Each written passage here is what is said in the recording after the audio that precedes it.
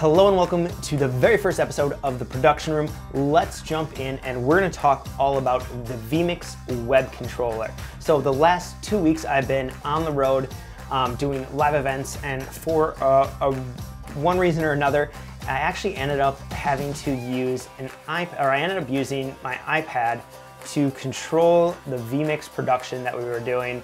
To control switching, to control a lot of different aspects of it. It ended up working out really well, and through a few tweaks ended up being a super easy way to get this production done, to have some flexibility and also host the virtual side and kind of emcee the virtual side of this in-person event.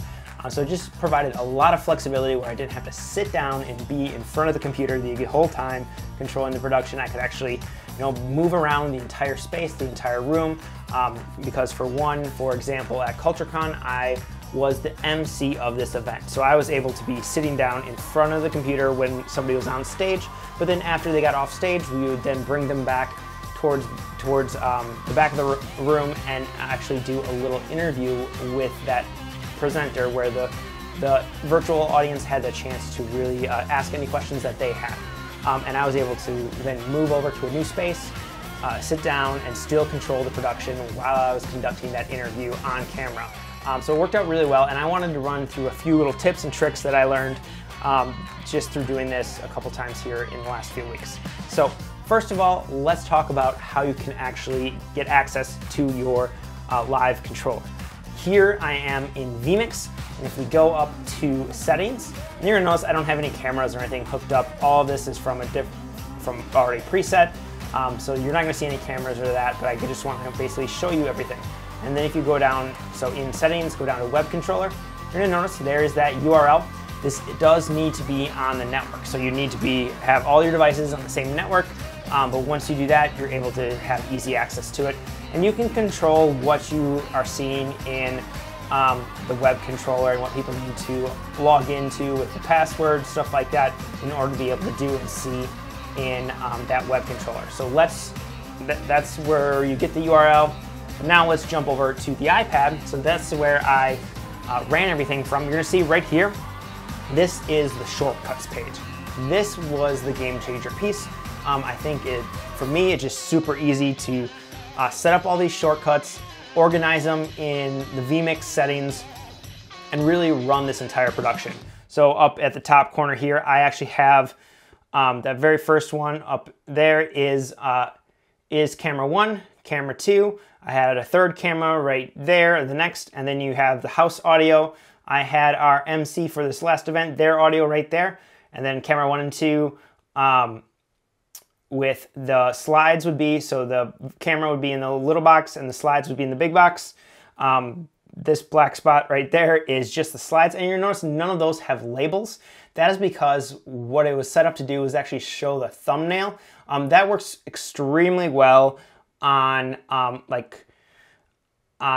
Stream Deck or something like that. It will show you exactly what your camera's seeing, a little bit less resolution, a little bit delayed, but it gives you a really good idea of what your camera's seeing, even just by looking down at the Stream Deck. Here it's static, so it doesn't necessarily change. So I might, if I was setting this completely up again, you might want to just change the name and not use the thumbnail and just use the actual name so you know what everything is.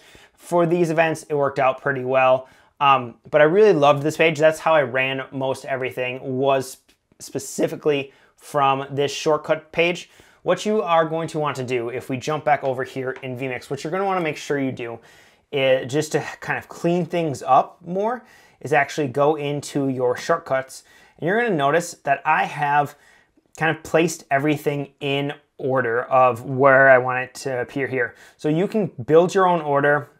I would turn off anything you don't necessarily need, and I would adjust things so that they are fit on however you want it laid out. So where they are in this is how they are going to show up on your actual web controller. So the camera 1 is the first spot. That's going to be where it shows up there. Now, I did want to show you this piece. If you go in here and click Edit, you're going to notice that there's a little checkbox right there to show in web controller. I would take off anything that you don't want on that controller. If you don't think you're going to use it, as a shortcut. Get rid of it, keep it nice and clean. That's going to make your life easier by having a very clean web controller interface.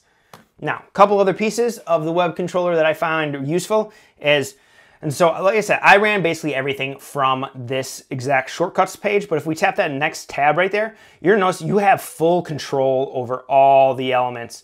So if you want an overlay to happen, let's say you want N5 output to be an overlay, on overlay 4, you just tap that, and then it's going to be an overlay on 4.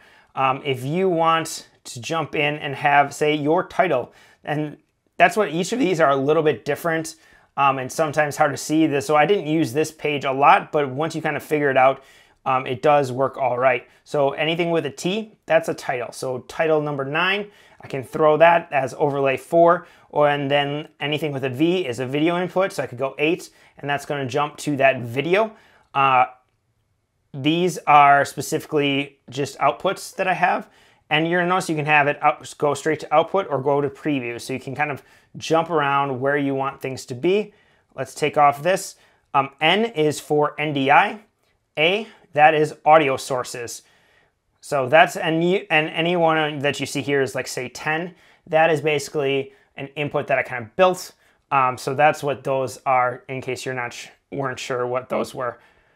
They're blank inputs, so they have generally multiple different layers on them, and you have those type of inputs.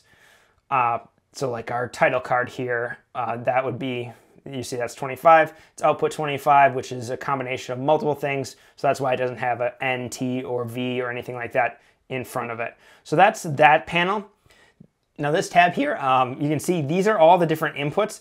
These, I believe, are for tally lights. I actually haven't used this one. I haven't looked into this one a lot, so I don't 100% know all about it. I've just avoided that. But the T, this one has been helpful for me. That is for your titles. So you're going to notice these are the different title graphics that I have, different things. So I can tap, say, this one, and I can update the title graphic. This is a lower third graphic. So if I want to, and these ones are already made. So if I want to, say, switch it and make that active title, that one right there, where it is questions, leave them in a chat. I can go that, I can update it.